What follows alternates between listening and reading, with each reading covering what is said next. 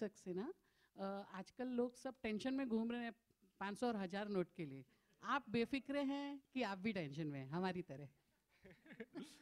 I think मैं तो बेफिक्रे हूँ. I am not a numbers गाय. मुझे ना मैथमेटिक्स समझ में आती है, ना इकोनॉमिक्स समझ में आती है. मुझे सिर्फ आता है पापा. पापा कुछ टेंशन की बात है? नहीं बेटा, ठीक है, वेरी गुड. मैं तो बेफिक्रे हूँ जी. मुझे इन सब बातों में का नॉलेज नहीं है, तो I am not actually qualified to comment on all that's going on. Vani, here, I have a question for you. Vani, okay, first, मैं तो गरीब हूँ. मेरे पास तो है ही नहीं इतने पैसे कि मुझे टेंशन लेनी पड़े. आएंगे बेटे, छप्पड़ फाड़ के रणवीर आएंगे सिंह इंशाल्लाह. मुझे अपनी आधी पेमेंट देगा अगर मूवी किस खुशी में? अच्छा किया तो. किस खुशी में वानी? Vani, your last film was quite some time back, so ये पूछना चाहूँगा कि इतना gap क्यों था बीच में? I think almost 3 years. So why was the gap? I was honestly waiting for something very. हाँ? क्या बात? क्यों बच्ची को डरा क्यों रहे हो यार? कमाल है. अरे मैं ऑलरेडी नर्वस हूँ, अभी नर्वस जैसे कमाल है पटेगी. यार, कमाल है. ऑलरेडी नर्वस है, इतने बाद के इतने सालों बाद मीडिया के सामने आई है. कमाल है, चिल्लाओ मत यार. कमाल.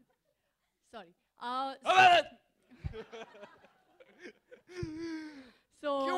क्यों ये गैप आदि चोपड़ा की वजह से है, क्योंकि उन्होंने मुझे बिठा के रखा और मुझे पता नहीं था ऑनेस्टली क्या मिलेगा नेक्स्ट. पर इतना पता था कि आई वाज जेन्युइनली वेटिंग कुछ अच्छा आए तो मैं करूं. और उन्होंने मुझे बोला था कि तुम वेट करो because I am sure you will get something good. I am just let's see what you know what next project comes your way, which will justify and which I think will be apt for you as a second project. तो अब उन्होंने 3 साल लगा दिए picture लिख के बनाने में, इसलिए इतना टाइम लग गया. And how was the experience with Ranveer in this film? बहुत दुखी किया इसने मुझे, बहुत दुखी किया. सवाल कर दिया आपने. अब खुलेगी मेरी पोल. आपको बिहाइंड द सीन्स की वीडियो देखनी चाहिए हमारी. रणवीर, मैंने तो बड़ा ही टाइम पास किया जी. बहुत रैगिंग की मैंने. मैं स्कूल में लोगों को बहुत रैग करता ये था. वाला तो मीन बॉयज नहीं होते स्कूल में, वो वैसा था और मेरे साथ. सालों बाद मुझे मौका मिला किसी की रैगिंग करने. मैंने दिल खोल के रैगिंग की है वानी. रणवीर,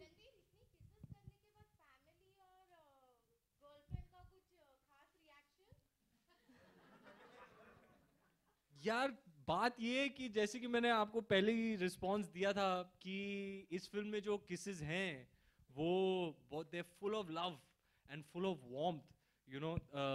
तो I think anybody who's intelligent enough at a very basic level is understanding and cognizant of that.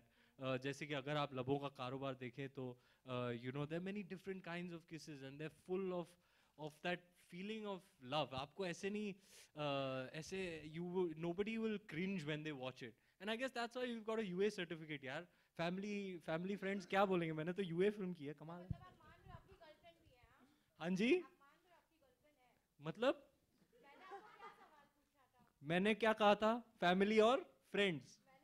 Family और फ्रेंड्स. मैडम मैं 6 साल काम किया, मैं एक्सपर्ट हो गया हूँ. कमाल है यार. हाय रणवीर. रणवीर यहाँ आपके सामने आपने 22 इतने किसिंग सीन दिए हैं फिल्म में. सिर्फ 22 है क्या? तो आपको इमरान हाशमी पार्ट 2 का टैग लगेगा, ऐसा लग रहा है आपको? नहीं सर, मैं किसी का पार्ट 2 नहीं बनना चाहता. मैं सिर्फ रणवीर बनना चाहता हूँ. Imran Hashmi is according to me an unexplored artist. He has so much left in him, left to explore.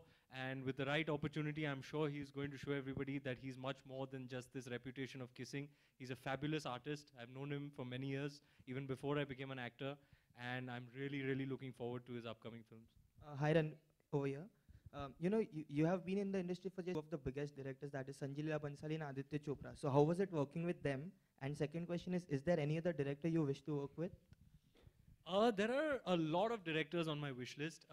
I'm hoping that in the near future I get to work with some really young and fresh minds, you know, people with new ideas, with a new perspective. I'm hoping to work with younger directors. And yeah, it's not just Adi sir and Sanjay sir. I've got to learn a little bit from each and every one of my directors who are special to me in their own way, be it Zoya, be it Vikramaditya Motwani, Manish, Ali, everybody I've learned a lot from. Of course, Mr. Bhansali and Mr. Chopra are two directors of our film industry who have an equity of their own. And I'm really proud that at this early stage of my career, I have been a leading man to the both of them. I think it's the two of them have, I read something recently, I got a forward saying that I'm the only actor to be directed by Sanjay Bhansali and Aditya Chopra in addition to Mr. Bachchan and Mr. Shah Rukh Khan. And that's a very, very proud thing for me. So I'm really blessed and lucky. And I hope to continue working with directors who enrich me as an artist. Been very blessed so far, and I hope to continue in the same vein. Hi Ranveer, Vivek here. Sir मैंने आपके लिए कुछ करके रखा था, सोचा था आपको बर्थडे में गिफ्ट देंगे, बट आप बर्थडे के बाद से मिले नहीं, तो मैंने सोचा क्यों ना बेफिक्रे के ट्रेलर लॉन्च में किया जाए, बट